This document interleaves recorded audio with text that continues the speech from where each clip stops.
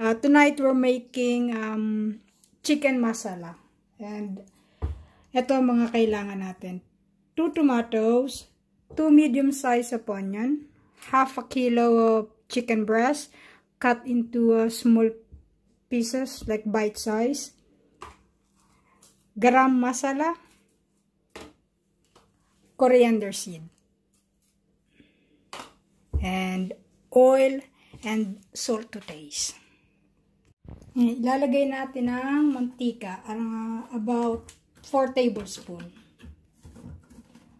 Well, tansyahan na lang ako.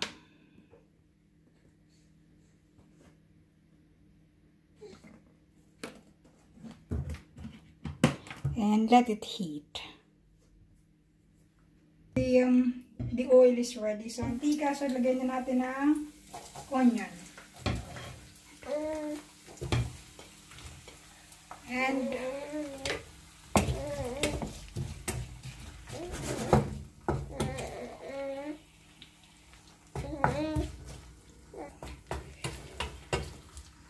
And fry it until mag light brown na yung color niya.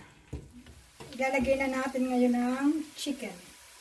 Just fry it up around 2 to 3 minutes para mas sure na luto siya mamaya.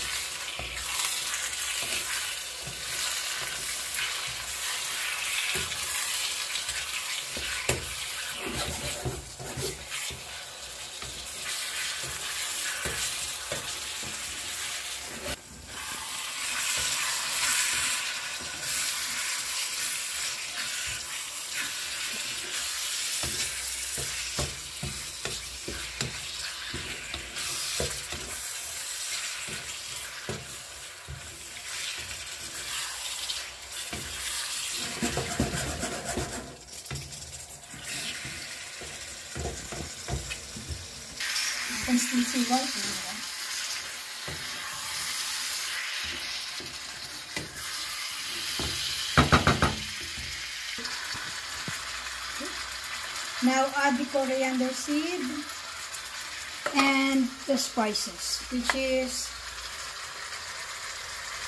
half a teaspoon of turmeric and 3/4 of red chili powder. And then haluin lang and fry it mga 2 to 3 minutes more para maluto yung chicken.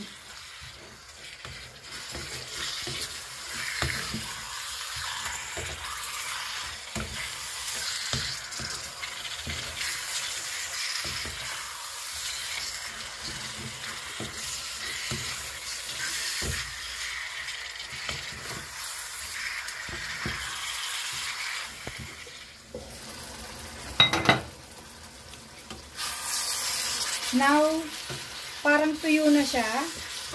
Pwede na natin ilagay ang tomatoes and half teaspoon ng salt. Mix lang ulit.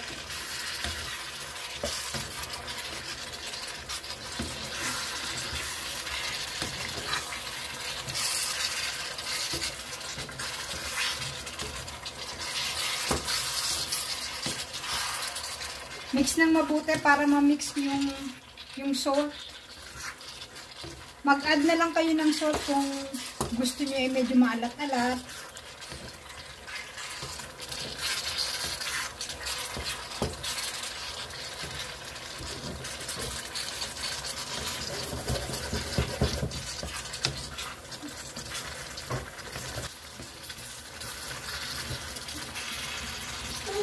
Cook the chicken and cover it.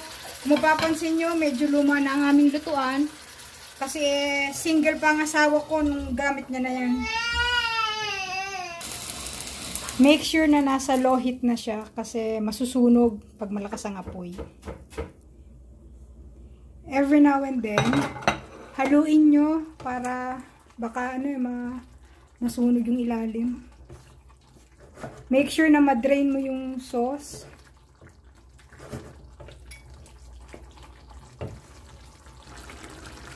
As you can see, lumalabas na yung mantika. Pag ganan, pwede nyo nang laksan ulit yung apoy para mas mabilis na ma-drain yung sauce. Sa paglalagay ng spices, make sure paunti-unti kasi mahirap siyang gawa ng paraan pag napasobra na. Lalo na pag sa salt, pag nilagyan mo ng tubig naman, magiging watery siya. Ayan, pag ganang naglalabasan ng mantika, laksan na apoy para ma-dry talaga siya ng mabilis. Ngayon lumabas na yung mantika at medyo dry na siya. Hindi natin ilagay ang garam masala.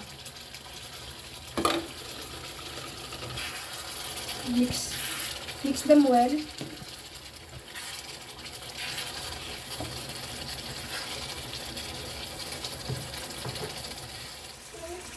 Pag ganang labas na yung mantika talaga, tapos dry na siya,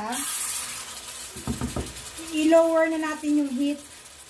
Kung tulad ng sa amin, ang gamit namin electric, totally switch off na sa amin. Eh sa atin parang mostly naka-apoy ang gamit, kaya hinaan na lang ang apoy. Green chili optional siya, depende sa inyo kung gusto niyo ng maanghang. Siyempre ang asawa ko Pakistani, kaya kailangan ng green chili.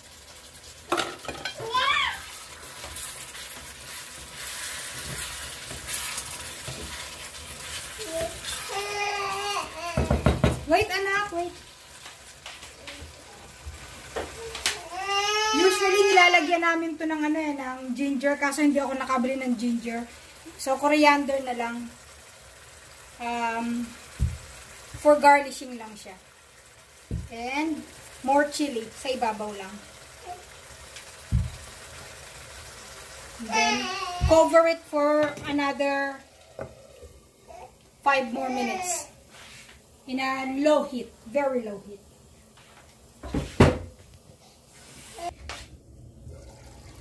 And now it's ready. It's ready for plating. Pwede nyo siyang i-serve with rice or with bread.